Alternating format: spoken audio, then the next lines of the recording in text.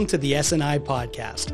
With deep roots in the Canadian regulatory landscape for the last 18 years, SNI has helped hundreds of companies get on the shelf quickly and compliantly so that they can sell more and grow their brands. On this show, you'll hear stories from SNI's clients, plus the team's insights on how to overcome your biggest compliance issues and create a standout brand in the food and natural wellness space. The SNI Podcast is your source for market compliance. Now, on to the episode. Welcome everyone to this episode of the SNI Podcast. Today we're going to be discussing one of our member associations, Food and Beverage Manitoba. Food and Beverage Manitoba is an industry-led, not-for-profit association that launched in 1993 in order to support Manitoba's food and beverage manufacturers, industry members, to achieve their full creative and competitive potential. They work diligently to ensure that their members are supported, they get the resources that they need in order to be successful in Manitoba's market. We're so pleased today to be joined by Mike Mikulak, the Executive Director at Food and Beverage Manitoba, as well as SNI's own Director of Business Development, Stuart Greenfield. Thank you both for being here. Thank you.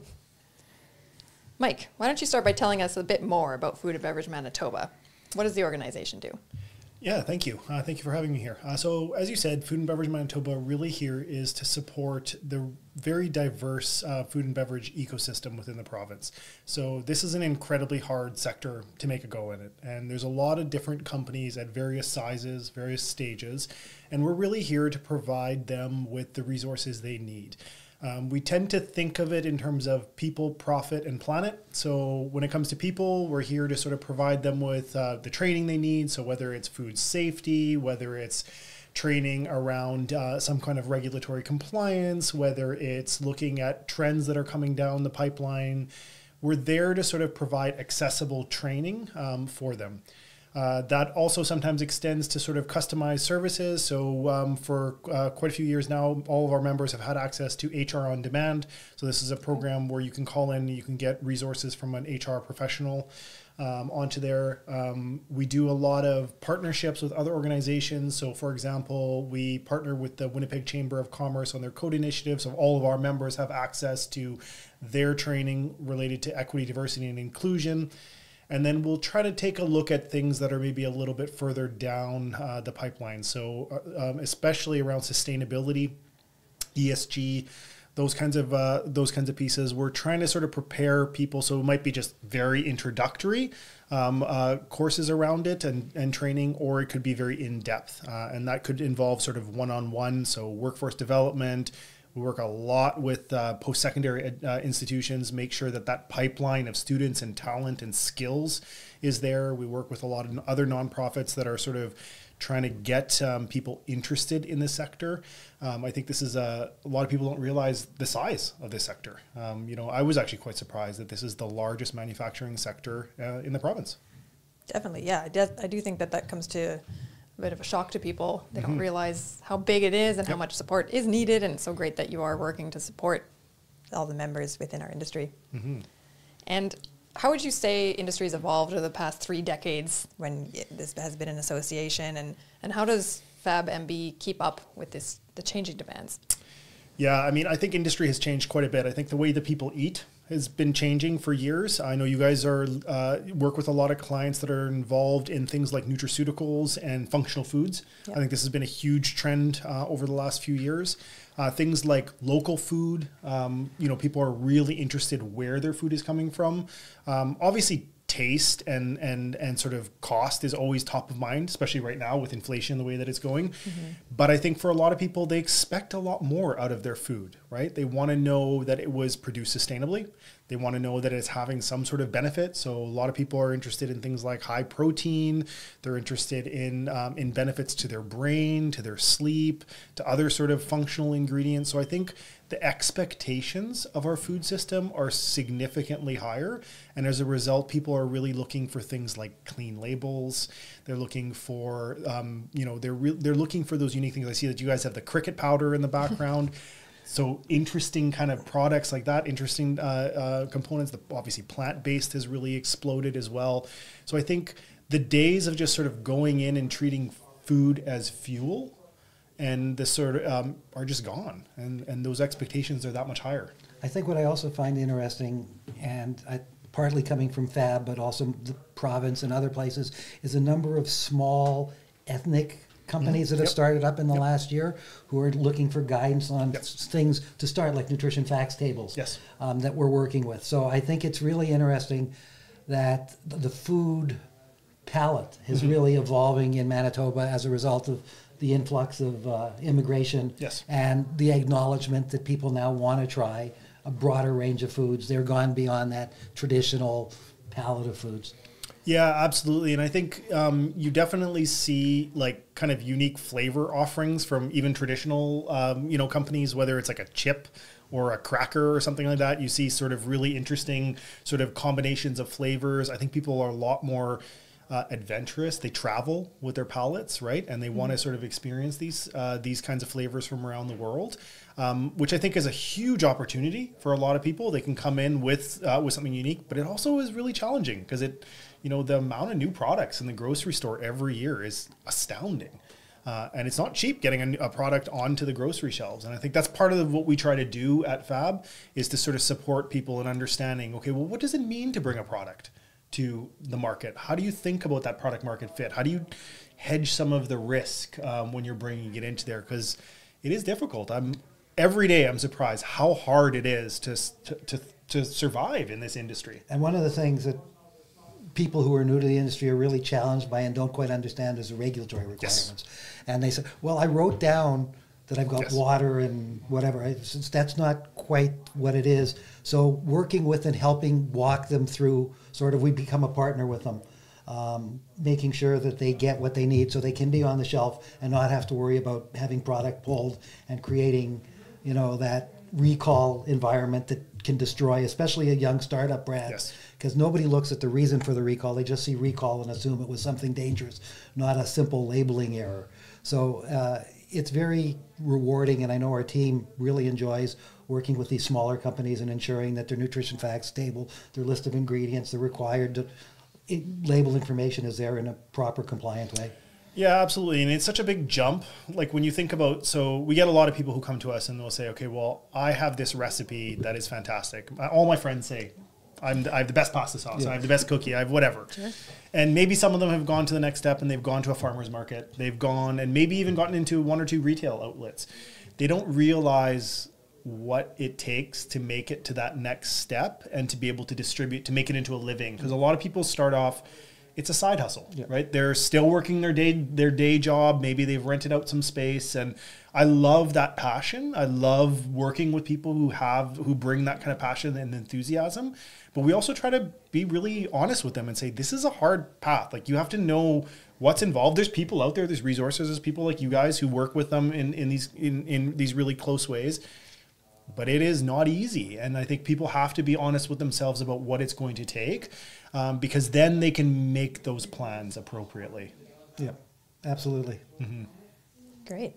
That kind of leads me in. I mean, you talked about how Manitoba's food and beverage industry, largest manufacturing sector, but of course that comes with a lot of challenges. So we talked a bit about how there's, regulatory challenges within, there's challenges getting onto the retail shelf. Mm-hmm. Anything else that you can give us kind of a dive into some of the challenges that they're facing? Yeah, so I think one of the things, and this is an area that is a particular passion of mine personally, professionally, is around sustainability. So I think, we're going to see a lot of changes in this. So we talked a little bit about regulation, food safety, right? This is key. 30 years ago, we went through, I think, a pretty big transformation in the professionalization of food safety, right? And in the ways in which a lot of the standards got set. Now, when you go to the grocery, I think we're really lucky in Canada. We can go in and basically, that 99% of the food on the shelves is going to be safe. Mm-hmm. And that's just sort of a baseline assumption. It's not something that you go in there and say, well, I have to find the safest food, right? I think we're going through a similar transformation with sustainability as becoming something that's table stakes. I think governments around, last year was the hottest year on record. The fires last year in Canada were unbelievable. They're already announcing a drought in Alberta. If you look at how much snow we have here in Winnipeg, I wouldn't be surprised if we are also getting into a drought situation. that's a unique set of challenges for the agri-food sector, right? We're really good and efficient at creating lots of food, but not under these kinds of conditions. And so I think that transition to a lower carbon, a decarbonized food system, whether that's involving plant-based ingredients, whether it's involving whatever, so all sorts of paths towards that.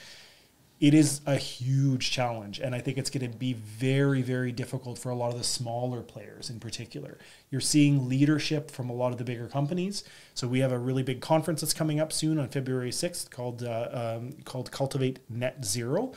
And it is bringing together a lot of the people, a lot of folks within this sector who are really looking ahead and saying, we need to get our heads around this, whether it's reporting and that kind of transparency piece, so the traceability, understanding where the food is coming from, what the greenhouse gas profile of it is, what the water footprint of it is, all of these different kind of components, to the kind of, what kind of claims can we make with the consumers? They want to know what these pieces are. We're seeing a lot of changes in diets around people who are who want to be more flexitarian, who are reducing their alcohol intake, who are way more conscious about that food and where it comes from, how it was produced. And that's not going to be easy, because it's not something one company can tackle by themselves. Mm-hmm. It's something that has to be done together. And so we see that as part of our role as an association, is to sort of bring together those expertise, bring together those networks, test out things, do pilot projects that can sort of look at how are we going to support the sector, especially those small and medium-sized employees. And I know we're seeing with a number of our larger clients, they're now putting out annual sustainability reports, which I think 5 years ago, wouldn't have existed. That's right. And again, it puts pressure on everybody else to be a Me Too. Mm-hmm. Whether you're, as you said, it will be a challenge for some of the smaller companies. Conversely, smaller companies can sometimes pivot easier. Yes. And so that may be in the long run an advantage for the smaller companies who are bringing, because they come from more rural areas and they understand the challenges from the old country, as we say. Yes. Getting the food to the table, that they'll be able to create products that are more sustainable, built with more sustainable ingredients, and packaged more sustainably. Yes, and I think you're right. I think there's definitely opportunities for some of those smaller companies, but it's also that ability to act. So we've tried to bring in a balance of that in this conference. So one of the keynotes at the conference is Maple Leaf Foods, right? 5 years ago, they became the largest company in the world, I believe, that went carbon neutral, largest food company. They've now since, and a lot of that was achieved through carbon offsets. So they went in, they did a lot of carbon offsets. They got a lot of critique for that, right? And they, to their credit, they've looked at that and said, you know what? That we wanted to make that move. We want to report out on things. We want to look at our supply chain. And they now have an opportunity and are leading the way in terms of things like commitment to regenerative agriculture. They're looking at biodigesters. They're looking at all of these key technologies that are going to bring that into their operations. And they're lucky because they have the scale and the vertical integration to be able to do that. A lot of the smaller processors can't do that. But they can, like you said, also pivot a little bit more quickly. They can sort of say, hey, I actually know where my supply chain comes from because it comes from down the road. Yeah, I get my grain from Joe down the road, and so there's sort of opportunities on both sides. And one of our goals at this conference is to say, look, we know this is going to be hard, but this is also a huge opportunity. I mean, we're here in Manitoba. We're lucky. We have a lot of primary ingredients are produced right here. We're in the center of the country, so we can transport out pretty easily, and we have a green electricity grid. Like, those three things combined can position us to be real leaders in this space of sort of decarbonized food. But it means we have to embrace that, and we have to look at that as an opportunity and not just as, it's just another regulatory challenge. Well, and I also think that you have to depoliticize. That's too right. Too many subjects nowadays have become political talking points rather than real talking points. And I think sustainability, is one of those where sustainability is a pathway to success, not a cost of doing business. That's right. And it has to, and you have to look at all the different components of it, right? It's a three-legged stool. That's why we talk about our own strat plan is that people, profit, planet. Like, it's a three-legged stool. You can't, if your business fails because you aren't profitable, that's not sustainable either, right? So how do we look at it? And one of the things that we do for our members as well, because also this is very difficult for companies of different sizes, is we do a lot of advocacy. So we talk with government regularly. We look at the regulations. We advocate on behalf of the industry. We develop programs to be able to support them through, say, grant writing, things like that. Like all of this is part of, what I think why being part of an association really matters, because we can be more of a collective voice for a sector, right? It's very rare that government wants to talk to one company unless you're the company. So one of the best ways, especially if you're smaller, and 70% of our members, less than 10 employees.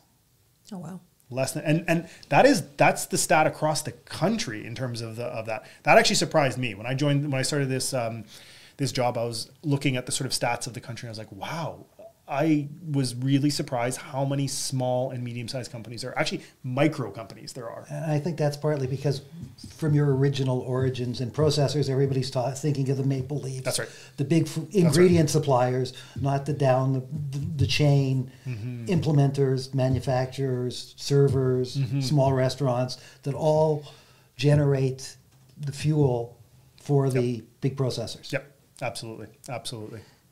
Well, I think you did a great job of summarizing a lot of the benefits of being a FAB member, talking about, support to the members. I know you did a lot of networking events as well, being able to just provide the resources, give the updates that are required. Anything else that you want to mention that, FAB does for its industry members? Yeah, so I think it's sort of what I talked about kind of encapsulates most of it. The networking, I think, is actually something that our members frequently tell us is really important for them. It can be a lonely slog in here, and sometimes just like connecting with other members and saying, hey, I'm working on this project, can stimulate a collaboration that might be really impactful. All of these things are super important, I think, when it comes down to it. I mean, we have ambitions. We're really looking at, I think one of the things that our province is sadly missing right now is production capacity that's shared. I think this is one area that we've been looking at for a while, but like a kind of an incubation, an accelerator, something where people can come in and rent a HACCP certified production facility per hour. Every other province has one, basically. And we're one of the few that don't. And unfortunately, a lot of people leave the province as a result of that. They go to Alberta, they go to Saskatchewan, they go elsewhere, they go to a co-packer somewhere else. And I think we lose out a lot because we don't have an affordable pathway to scaling. Starting your own facility is terrifying. It is expensive. The compliance piece is massive. It never works the way you think it's going to. And so how do we de-risk that path forward? And you're not a manufacturer. You've got an idea. That's and right. You want to focus on the idea. So if you can offload, and it's the same with regulatory, you're not going to have your own regulatory experts. No. And if you do have someone who's helping with that, they can't keep current. So the advantage of having partners in the appropriate places who can offer the support to ensure your success are critical for the sector to grow and thrive and be even more successful. Absolutely. And that's why we always at FAB think of ourselves as kind of partnership forward. If there is something that someone else is doing out there, there's no need for us to duplicate it. Like, we are happy to share the spotlight with everybody around here. I gave the example of the Code Initiative. This was one where we knew that equity, diversity, inclusion training is important. Someone else is doing it. So our concern is, can our members access that? And so being able to negotiate with the Manitoba Chamber and say, look, like, we're not going to recreate this. What would it take for our members to be able to access it at the rates that you guys have? And being able to do that, I think, is just so much more impactful, because then you're not just wasting your energy and time. And so that's why we're always happy too when people call us up and say, hey, we need a labeling. We refer them out to you guys. We refer them out to people who do it. We're not going to try to say, well, here, because you're right. How are you going to stay current on that? As if you have 3 employees, 4 employees, all of which are wearing every hat. Yeah. And talking about, supporting members by helping with updating regulations or just really the ever-changing environment that is, Health Canada's regulatory processes. How would you suggest that a food and beverage company does work towards understanding these types of regulations that apply to them? Oh yeah, it's challenging, right? Because it changes depending on where you're shipping things. Are you leaving the province? Like, there's so much complexity to it, and I think where you can, obviously educate yourself. We do offer certain kinds of trainings around that, whether it's sort of things that are focused in on HACCP, whether it's things we were just actually talking about within our team, some of the changes on front of label packaging. That's actually something that I want to chat with you guys about, because I know it's coming. Yes. Like it's coming. Yeah. And there's still a little bit of uncertainty about when and how and who it's going to apply to, right? In the timelines, right? So, this was something that I had now that was sort of that is on our radar, and we're gonna go forward, and we're gonna chat with you, and we're gonna chat with others and say, okay, how do we prepare for something like that? And for us, it usually starts with some sort of webinar that we'll offer out to our members that gives them at least that high level. Yep. And then we usually will refer out. So we do a lot of that kind of pathway navigation. So we'll say, hey, you know what, SNI can help you with that. They're going to be able to help you with these components. And here are some things that we can sort of help you. So at least you understand and feel kind of a little bit more empowered around some of these. And a lot of our training is often like that, where we're sort of say, we just did a webinar on ESG requirements. And in the lead up, so we're doing a pilot project with a company called Theory Mesh, and they're trying to understand the kind of greenhouse gas emissions across from farm, right from the farm. And that's what's, I think, really tricky right now, is if, say, you're making crackers and you've got a wheat product in there. Well, you might be able to find some high level data about how much greenhouse gas emissions were released by wheat in general, but you don't know how much it was in that specific instance. So they're trying to simplify that process. And so we offered this sort of webinar where they were able to come in, find out, here are the regulatory changes that are coming, and here are the things that you need to start doing. So we're working on a toolkit with them. They're going to provide that toolkit. It'll give you a bit of a map. Give you a map to sort of say, these are the kinds of questions you need to start asking of your supply chain. These are the kinds of questions that other suppliers might start asking of you. So how do you prepare for them? And I think that sort of it starts to prepare you so that you're at least ready to tackle it. And then, in most cases, what we're going to say is, you really need to sit down with Theory Mesh, or you need to sit down with SNI. You need to sit down with the experts in this once you get to that point. But I think that taking that first step where you empower people with at least enough knowledge that they understand is so crucial. Absolutely. And I think working with our team, one of the things our team is very good at is when we're talking to clients and giving them information, we're allowing them to make informed decisions. We're not just saying the regulation says A, B, C. We're also saying, here are your options, here are the risks, here are the rewards, and you're making an informed decision. Right. So we're walking beside them. We're not leading them. And I think a lot of our clients find that very helpful. For example, front of pack, we have some companies coming to us now who are going to give us inventories of their products and say, which one, we don't know. Yeah. And these are large food companies and food brands. Which one of these will require front of pack? We'll give you our list, you'll go through it, and then we'll give you the labels, and we'll work with you to update the labels to meet the front of pack requirements. Yeah. And I think honestly, one of the best pieces of advice that you can give to a company like this is, don't try to tackle everything yourself. No. Because money is often so tight, I think people get really sort of hung up on this idea that I got to do it all. I got to be the expert in everything. And that will get you so far. But at some point, you have to realize that your time is valuable and there's an opportunity cost, right? Like you're spending X amount of time on this, it takes you away from this. So know when that partnering and when finding that expertise is actually going to allow you to focus in on your core competencies, on those things that you can actually bring value to.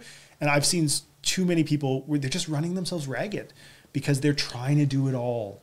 And they're missing the important things because they get so hung up in the weeds. I think one of the best commercials used to say, pay me now or pay me later. That's right. And again, I sometimes have that conversation with clients. Feel free to do it. Yep. But I've seen this, we've gone down this road many times with clients, you'll be back. And to unfix the break is much more costly than not breaking it in the first place. That's right. That happens often. We talk a lot about distributors and the values of distributors. A lot of people try to do, they get into their first couple of retails outlets and they want to do deliveries themselves. They want to collect the invoices. And we're like, okay, but for how long? At some point you're driving just a couple boxes to one site. You have to go there. You have to make sure it's shelved. You have to do all that. Like, yes, it's going to cost you 20% on, but if you're not building that into your business model from the beginning, you will never scale. Like, you're always going to remain at that smaller size, which for some people is fine. That's okay. But like you said, it's that informed choice, like knowing and trying to plan for it earlier on. And I think that's, again, one of the values of the networking, of connecting with your peers, of connecting with an association, is that you could get a bit of that advice and you can avoid a big headache later. And also understanding ultimately, yes, you may be in the local IGA or co-op, but if you want to get out of the local one into their chain, your packaging can't just be market ready. It's got to be national ready. That's right. And you'll get the offer to go, well, 2 or 3 more stores want you, but we can't take you because your label isn't fully compliant. That's right. So if you do it up front, you have a product, you know what your costs are, you're ready to be what you want to be, is a national brand. Yeah, and I think that and you hear, so there's a lot of the retailers have these great buy local programs, right? They do try to sort of support some of that, but that, like, I think it's really important for people to see that as a first step, right? And so we have a training coming up. We've got Peter Chapman coming in April, and he's going to be talking about how to actually leverage those buy local programs for that next step.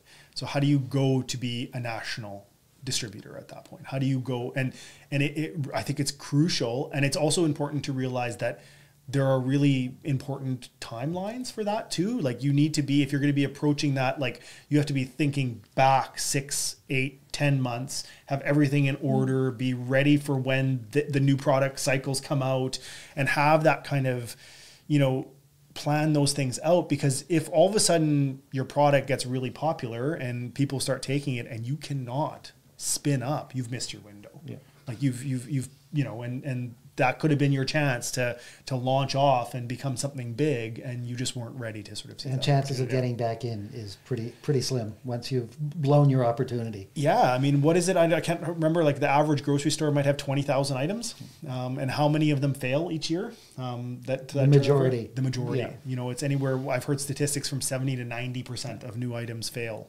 in any year. So it's not easy. Yeah, they haven't picked the easiest market to get into. No. Wow.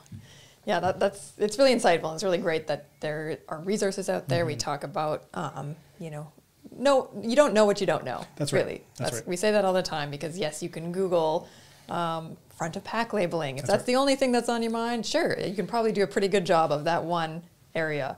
But guess what? There's, net weight type height requirements and, nutrition facts table, the nutrient analysis. There's so much that it does just make sense to utilize businesses that are already there, they're already experts.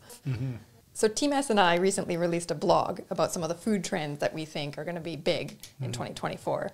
We talked about things like plant-based options, definitely sustainable foods, and then functional foods as well. Those food ingredients that have maybe a health benefit, mood balance, or stress management. What do you think some of the trends will be for 2024? Yeah, I mean, I think you guys are bang on. I mean, those are the ones that we definitely see growing. We've seen a massive growth in the non-alcoholic and functional beverage category.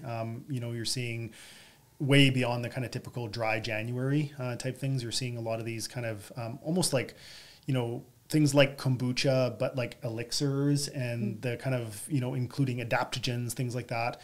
People are way more conscious about the health impacts of sleep, of brain health. Aging population means that people are thinking about things like, how do we prevent dementia? How do we prevent this? So I think they're interested in what their food can provide for them and how it can increase their performance in a lot of different areas. So I think we'll see a lot more growth in that.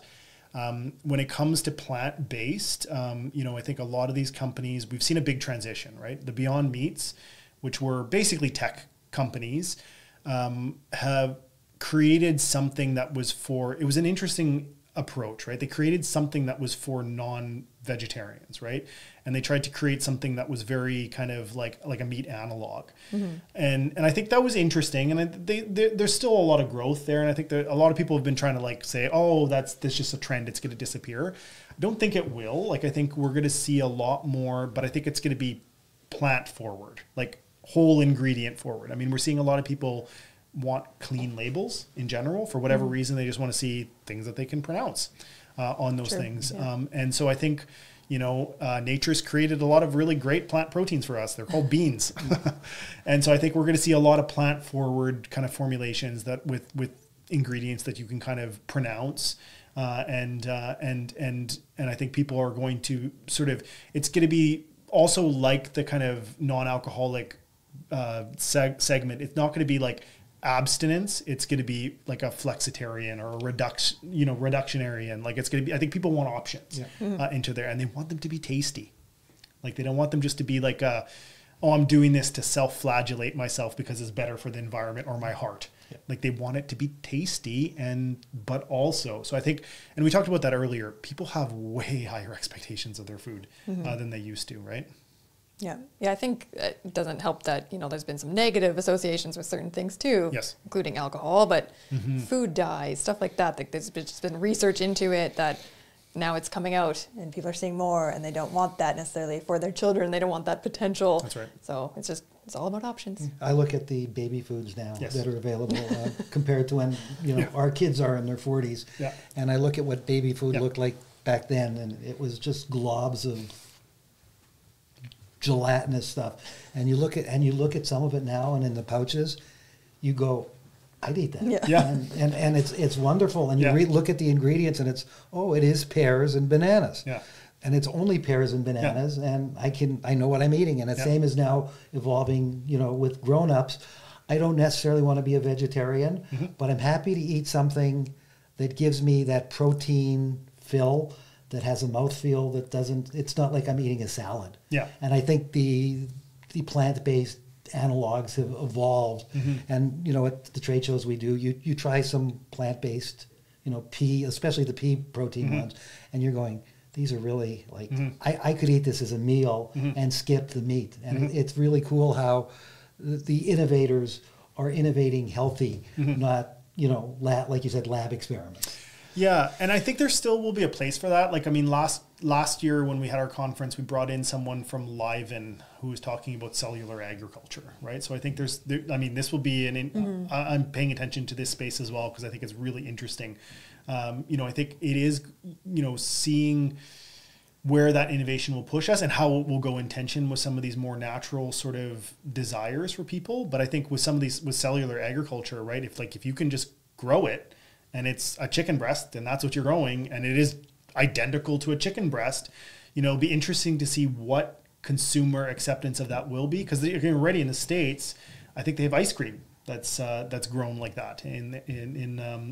That's basically, it's cellular agriculture, right? It's ice cream without cows, but it's dairy. It's so I think we'll see more and more of that, partly because that kind of fermentation also, depending on how it gets branded as well, because that fermentation, I think people get afraid of it sometimes, but it's also like the pillar of our food system as well. Like how many things do we ferment, and it's totally safe. So I think there's going to be a lot of education that needs to be done in that space, but also there's going to be just a lot of pressures. When it comes to the sustainability pieces around there, I think as more jurisdictions require transparency in this, it's going to be harder and harder to kind of comply. And so I think we're going to see a lot of innovation come out as a result. It may ultimately be more cost effective than growing a cow. Absolutely. Maybe, growing a cow in a lab as opposed to growing a cow out in a field and, being at the mercy of Mother Nature and all the inputs that you require. You've got everything in, and again, I would be more than willing. I'm actually kind of looking forward to when I can try lab-grown chicken or meat. Yeah. I think it'd be really cool. Yeah. Yeah, apparently you can try it. I mean, you can already eat it in certain jurisdictions. It's not allowed in Canada yet. I don't think the milk is either, but I think all you have to do is go across the border and you can have, there's a couple, I can't remember the name of the company, but yeah, they do the lab-grown milk. And so anyway, this Liven came in and she was talking about, because they're talking about collagen. So they're trying to grow collagen in there to be added to plant-based. So like if you have you were talking about mouthfeel, so important when it comes to a lot of these plant-based analogs.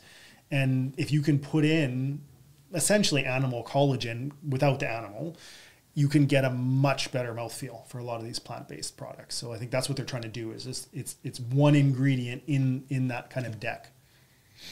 So innovation, really, it's just going to take us who knows where, but it's all well, I think that's, to me, it's what's exciting. In the next, I think, 20, 30 years, we're going to see as many changes in the food system as we did in the last 100. And I think part of that is going to be, well, most of it is going to be driven by the fact that we still have a growing population.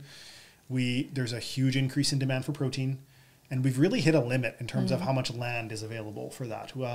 Agriculture is responsible for 1/3 of global greenhouse gas emissions, 70% of all water use, and like 80%, 80% of all land use.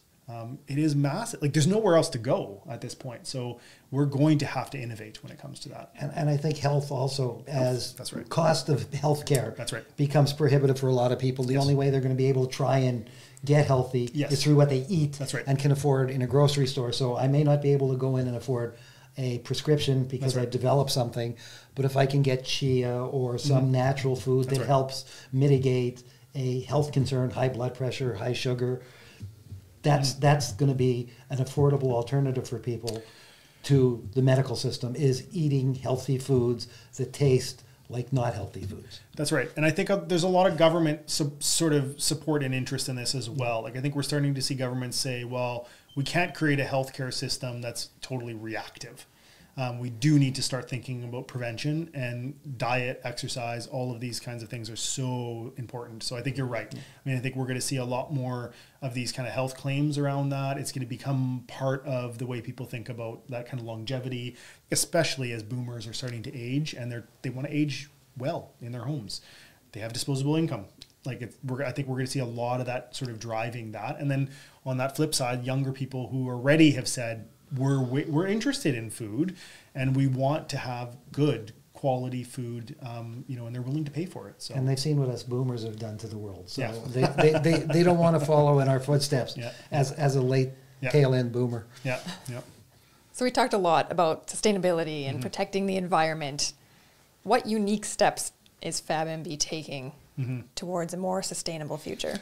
Yeah, so it's a huge priority for us. So like I said, we have the Cultivate conference that's coming up that really brings together, I think, a lot of key stakeholders around that. A lot of, the trade show alone will have folks that you'll be able to connect with. So that partnership-based approach, right? We're kind of curating it so that it has people who are practicing in this space and are able to help you. So whether it's companies like Theory Mesh who are working on that kind of transparency, or other companies who can help you create a more efficient and use less energy within your plant. It's the whole spectrum, right? From there, we also work a lot on pilot projects around training. As I said before, we do a lot of workforce development. That's kind of where our core funding comes from. So one of the areas that we know is going to be a challenge is, who's going to do this work? This is a new skill set, right? Like, going in and doing sort of a life cycle assessment of your supply chain, understanding those greenhouse gas emissions, doing all that. Right now, there's like a big skill shortage when it comes to that, right? So you're going to need to upskill your existing staff, and you're going to need to have a pipeline. So, we work a lot with the post-secondaries to sort of say, okay, what does that look like over the next couple of years? And then also, what are the trainings that we can offer around that? So you see that, on our website, we're constantly posting different, whether it's small webinars, whether it's pilot projects, whether it's, sharing people's stories of success, right? Everything around that, just to sort of be able to, again, prepare people around that. So I think it's a huge priority. It's something that we will continue to focus on, because I think it's one of those areas that could really help Manitoba differentiate itself, but also I think is one of the areas in which a lot of our members, I think, get overwhelmed by. Yeah, and just need that extra support. Yeah. Great. Well, we're really looking forward to the trade show, the conference that you have coming up, all the future resources that we can use, and how your members can maybe utilize SNI's help as well. Thank you so much to both you, Mike and Stuart, for joining today, and we'll see you next time. Thanks for listening to the SNI Podcast. To learn more about SNI and receive even more resources to help you reach your business goals, including information on regulatory compliance, clinical trials, and creative solutions for the natural health and food industries, follow us at Source-Nutraceutical-Inc. on LinkedIn. You can also visit our website at sourcenutra.com. Thanks again, and see you next time.